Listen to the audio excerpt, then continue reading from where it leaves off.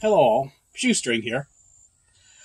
Last video we discussed the maintenance that's required for a flood acid battery, but today we're going to talk about the maintenance that's necessary for an AGM battery. Yes, maintenance for a maintenance-free battery, and we're going to talk about it. It's true AGM batteries require less maintenance than the flooded acid batteries do, but it's simply not true that they're maintenance-free. There are some important tips you have to take to keep your battery happy and working. And we're going to talk about some of those. So let's talk about the first tip, which is keep your battery charged. That's one of the most important things you have to do with these batteries. Flood acid as well. These batteries are important. So if you have a regular battery, this is just a small 35 amp hour battery I got from Harbor Freight. You want to check the voltage on it. Best way to do that is, of course, with a multimeter. This is also one I got from Harbor Freight. I'm pretty sure it came from Harbor Freight. Anyway, we're going to turn it on. We're going to take red to red and black to black. And it's at 13.0. Hopefully you can see that. 13.0. So it's charged up and ready to go, but we still want to make sure it's all the way charged before we use it or before we store it. And one of the main ways to do that, of course, is with a battery charger. This is also from Harbor Freight. Today it appears we're going to just do a Harbor Freight day.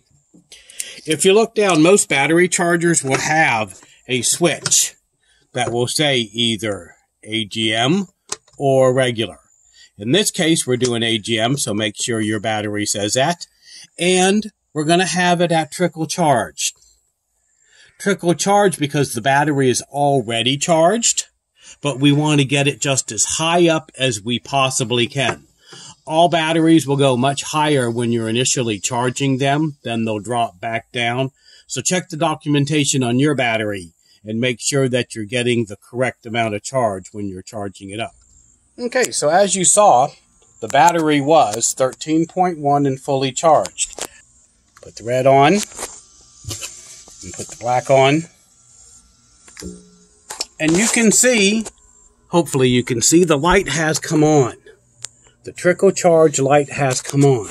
So even though it's 100% charged at 13.1, to get it fully charged so we can store it or have the maximum amount of power when we're ready to use it, is we want to hook it up and bring it all the way up to 14.9, even 15.0 depending on what your battery is.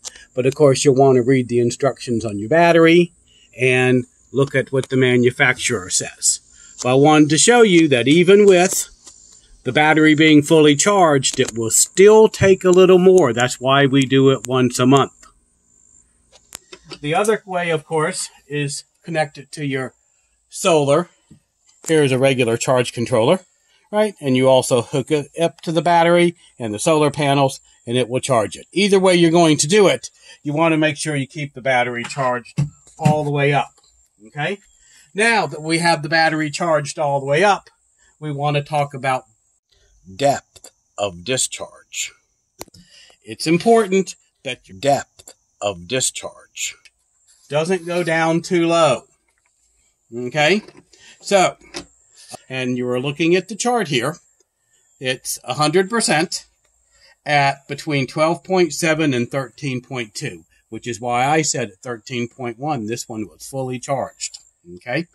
You go down the chart, you can see 12.4 is 75, 12.2 is 50, and Shoestring always says stop at 12.1.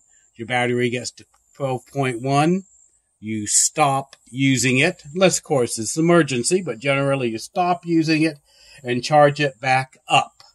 Because anything below that, 12.0, is going to be 25%, and of course 11.8 is totally discharged, at which case you will destroy the battery.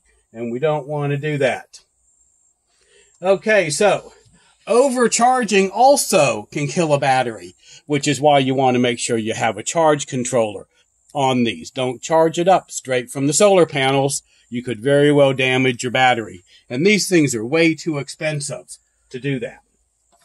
Okay, that's our first tip, to keep the batteries charged. Second tip is keep the battery clean. You want to keep your connections on rust-free. You want to make sure it's nice and clean, and you want to make sure your battery's always in good condition. So check it out and make sure it's okay. Also, even though these are sealed, our next tip is keep these ventilated. Now, not as bad as flood acid. You don't have to keep it ventilated all the time. In fact, these can even come in the house. But you have to make sure that they're nice and clean and your battery connections are tight. If you're going to use screws, make sure they're really tight. Or you can use what most people do, which is standard clamps, which also very easy. Put on nice and tight. So, keep the battery clean. Keep your connections nice and tight. And ventilation. Make sure, especially when you're charging it up. So while the AGM batteries release substantially less gas during use, the emissions are not completely zero. You want it someplace where it will ventilate. Our last tip is going to be about storing your AGM battery.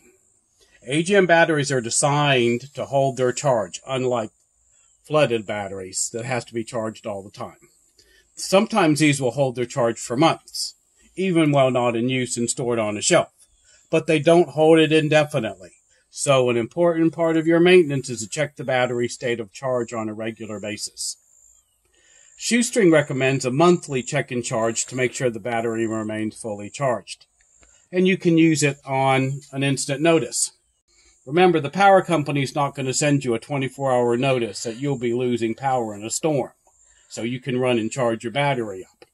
This isn't going to happen that way. So you want to keep your batteries ready to go where you can respond at any time. Storing your AGM battery in a hot environment also shortens its life, so try to put it somewhere in a cool environment. AGM batteries prefer that. And yes, AGM batteries can be moved. If you need to store them on their side, you can. That's not going to be a problem. So, these AGM batteries have substantially less maintenance than the flood, but you also need to look after them. Following these simple tips, and your AGM battery will give you many years of service. If you have any questions, because I, of course, not covered everything, please put comments down. Shoestring likes comment. So if you like these type of videos and they're helpful, please, of course, subscribe, click that notification button, and like. Shoestring out.